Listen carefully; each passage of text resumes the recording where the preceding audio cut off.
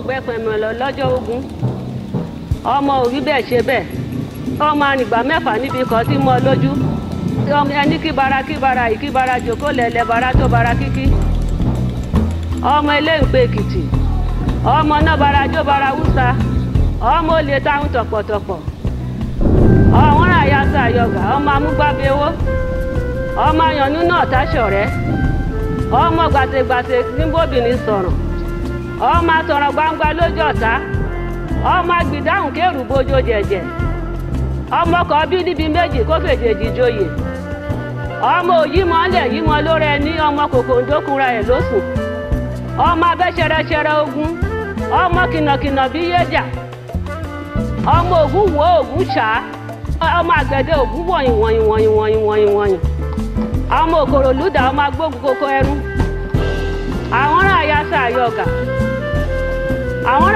àyọgà ọmọ kan bí níbi méjì ọmọ ikú ọmọ òdùmílà ọmọ arógbẹṣin ọmọ òlélẹ bí òrìṣà òkè ọmọ àpàṣẹ ẹni ọmọ ògbẹ́pẹ̀mọ̀lá lójú ogun ọmọ amúlé báramùsọgbà àwọn èdè ìgbé ọ̀sọ́dú àwọn oníkọ̀kọ̀rọ̀ ọ̀kọ́ èdè òhun o ọmọ àdàmú onílé dàmú àlejò ọmọ àdàmú aláìgbọràn ọmọ òyìnmọ́lẹ̀ yímọ lórí ẹni o ìkàrà dídí gbọ́mọ ìpọ̀ lọ́jà arigidi agbègbè lọ́jí ń ṣe níbílẹ̀ arigidi ìgbà rẹ̀ yàrá ẹ lọ́rùn o òní kàgbákò òní pàdé lè níní o ayé òní rí ẹ mú ọ̀tá òní rí ìdí ẹ o wàá dàgbà wàá ju tara wájú o òní rìn síjú ebi pọ̀ náà o ayé òní lé ẹ bá ọ̀tá òní rí ẹ mú o.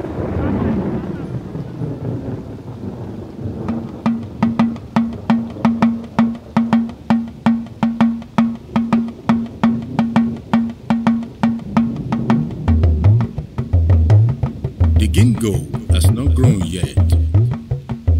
A single mountain still standing. The shadow of trees lingers temporarily.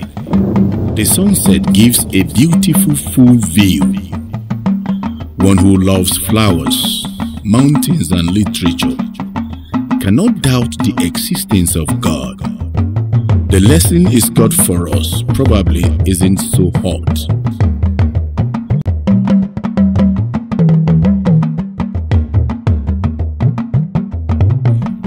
Embedded in Akoko is Arigidi. Arigidi Akoko is in Akoko Northeast local government area of Ondo State. Blessed with rich cultural values, with many spiritualists. Detected by a wise man at Arigidi town. An event has happened upon which is difficult to speak and equally impossible to be silent.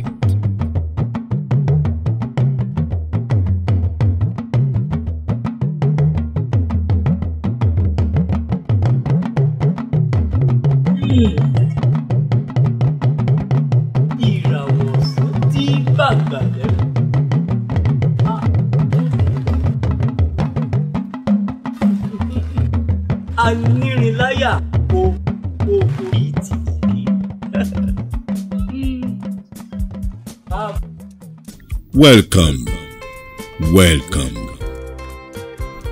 People says that without being frozen, a substance will never become solid. Without trials and tribulations, a man will never become intelligent. So it was for Pa Lamidi Adams.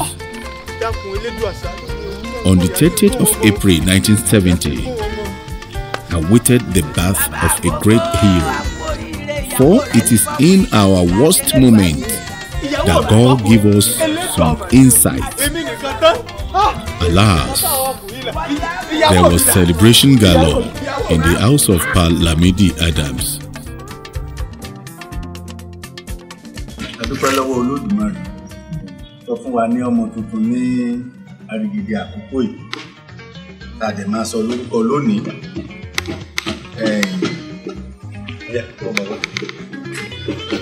On the 8th day of birth, the infant hero awaiting christening, traditional objects were used to bless the child. Bitter cola, Brazilian cola used for centuries in traditional medicine to treat different ailments alligator pepper, small taste given to the born babies as part of the routine baby welcome process. Ọ̀nà rẹ̀ ire ni o. Wà á rìnà kórè o.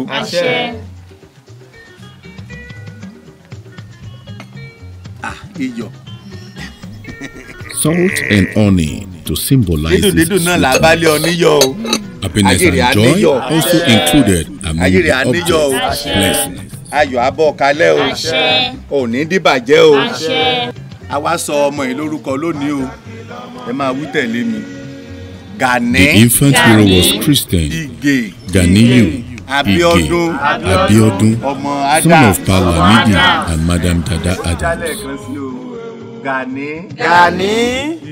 Ige Abiodun ọmọ Adam ayére ada o adagba o wàá dògbò wàá fèrègì jóbi o jàǹbá ò ní sí ọ o bàbá ọmọ. Àbí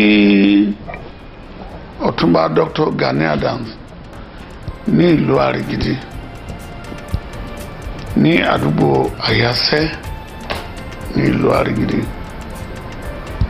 Ìyá tó bí bàbá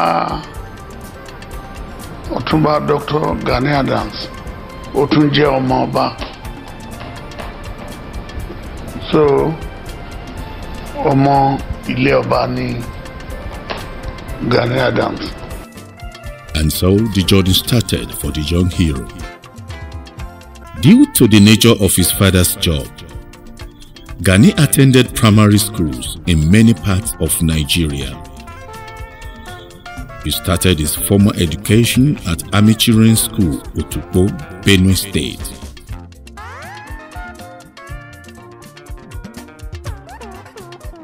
After which his family returned back to Arigidi Akoko in Ondo State. It was at infantry, and as a toddler, the prophecy came to Baba and Mama Gani from irrefutable prophet Otitokoro. As it came even in the times of old, it also came to Gani at infantry.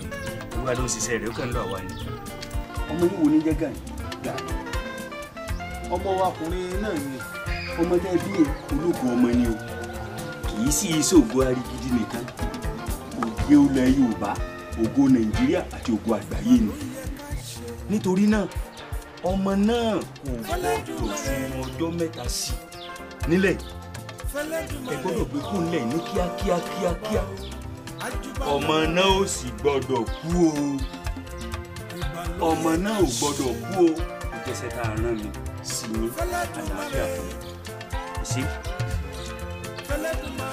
Gani was to be taken away from Arigidi to Erusu on a mild and temporary exile at a tender age. He must be quickly taken away, not sleep, right on the day of prophecy. A word is sufficient for the wise. Gani must not die. Sometimes God doesn't tell us why, because He wants us to know who. And one should not wait until a war has started before finding the string to one's bow. It is wise to be prepared all the time. And off they left Gani and his parents from Arigidi Akoko to Erusu, the country home of late Madam Dada Adams. There he was till another facet of his life began.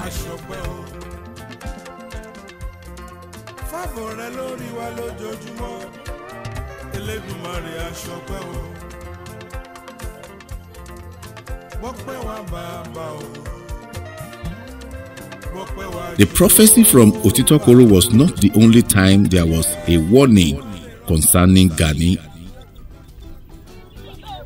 There were numerous other occasions, one of which was that Gani shouldn't be carried across a river. This warning was not adhered to, which almost resulted in grave consequences, as the boat in which Gani and Madam Dada Adams were being transported in almost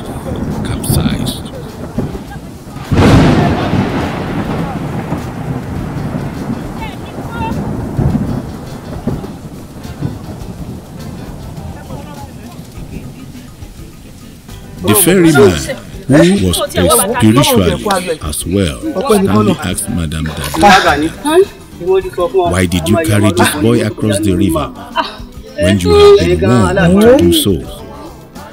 She then apologized and promised to abide. This is just the beginning.